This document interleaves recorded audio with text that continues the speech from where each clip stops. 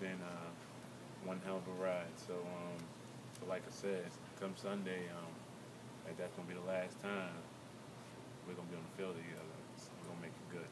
People have been asking for a while, when's this day going to come? Even when it comes, did you expect it at all? Did it catch you by surprise? Yeah, it caught me by surprise because, we all thought Ray Lewis was going to play forever. I thought he was going to surpass Brett Favre and, still out there doing it well into his 40s. But, only he knows, So, but do not be fooled. All of us got that day coming, just like, NFL player's career, there's a sunrise and there's a sunset, and he let us know that, the sun is setting for his career.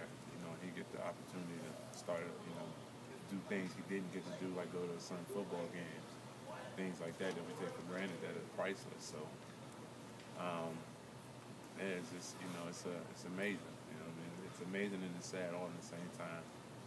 The playoffs are pretty special. The junior sales legacy and the legacy of the junior